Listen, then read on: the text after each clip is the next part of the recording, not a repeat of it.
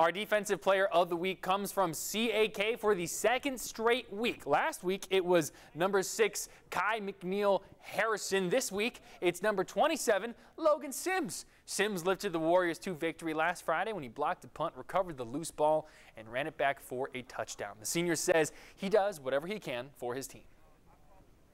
Winning every single moment out on the field, that's what Mo says. Never take a break. And if you lose one, never lose 2 in a row.